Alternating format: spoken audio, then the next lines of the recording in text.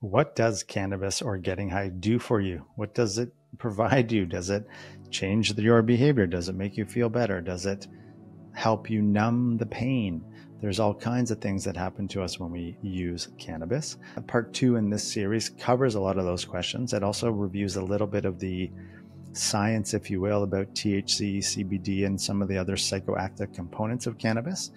And I think you'll find it helpful. And it's part 2 in this series of changing our relationship to cannabis use, of which I was a collaborator in. My name is Mike Stroh. I am a therapist. I am someone who's in long-term recovery from addiction, primarily cannabis, although I was engaged in lots of other substances and other unhealthy behaviors. And I think you will find this video series helpful. And without further ado, I'll get back into part 2, what happens when I use cannabis. The two main active components of cannabis are tetrahydrocannabinol, THC, and cannabidiol, CBD. THC is the psychoactive part of cannabis. It's what changes your mood and gives you the high feeling. CBD is not psychoactive. Some evidence suggests it may reduce anxiety and improve sleep. The immediate effects of cannabis are referred to as getting high. This might feel like relaxation, happiness, or the giggles.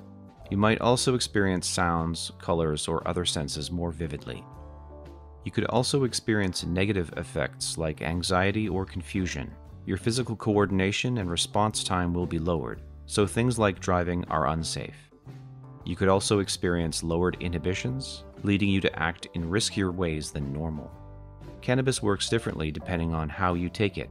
When you smoke or vape, you will feel the effects almost immediately, and they will last from 1 to 3 hours. When you consume a food or drink that contains cannabis, it might take up to 2 hours to feel the effects, and up to 4 hours to feel the full effects. The effects are longer lasting than those of inhaled cannabis, and could last up to 12 hours. I can remember it crystal clear. The first time getting high from cannabis was as if the clouds parted. Shortly after that, because I was so uncomfortable in my normal self, getting high became the solution to all my problems. Addiction quickly set in, and I didn't develop emotionally, I didn't develop psychologically or cognitively, and my school performance suffered. Many of my relationships suffered. Smoking cannabis can damage your lungs and heart, and using cannabis in any form has risks to brain health. Well, there I am. In the video there, giving my little 2 cents about what happened when I started. They cut out the word God there, I think. I remember thinking that first moment I felt the sensation of being high was as if the clouds parted and God reached down from the sky and said, "You have figured it out. You are now in my hands. You've solved the conundrum of being a human being. And if I can feel like this forever, I would love it." And literally from that moment, I was high every second of every day that I possibly could have. And I was 12 when I started. Within 6 months to a year, I was a daily user from morning till night. I was high at school. I was high everywhere. It didn't matter. I had to be high. And that was unpleasant. So we'll get back to a little bit more of the science here and the physical impacts of cannabis use. You want to ask your question again, what is the weed doing for you? How's it going?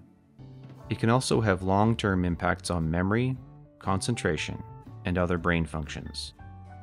In some cases, cannabis can worsen depression or anxiety. It is also associated with an increased risk of psychosis. Just got to jump in there on the psychosis one.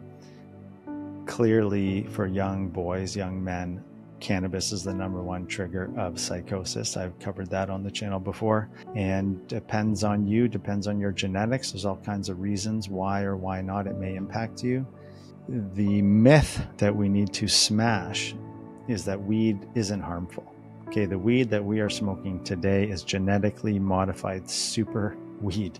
It has nothing to do with this plant in the backyard. Okay, it's been bred to get you as high as possible. And the anti-psychotic stuff, the CBD and other things, have been bred out of the plant.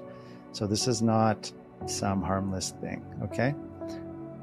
We need to be honest about that. Okay, I'll get back to the video. Cannabis can be addictive, and you may experience withdrawal symptoms that make it hard to stop using.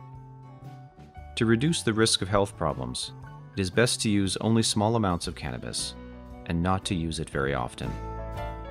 Shocking news, everybody. Don't get high all the time. Manage your use. Be a responsible adult. Obviously, that's the problem for people like us. If you're watching this video, if you're curious, or if you're watching it for someone else. So that was just another little brief intro about perhaps the neurological, the chemical side of it, how it impacts us. So I hope you found that useful. Please share this with someone else you think might find it helpful. Like the video, comment on the video, all that good stuff. We'll be back with video number 3. How can I use cannabis more safely, if that's what you choose to do? Anyhow, take it easy. Peace. I am very grateful that you watched to the end of this video. Please click one of the boxes to watch more of our content, and otherwise have a great day. Peace out.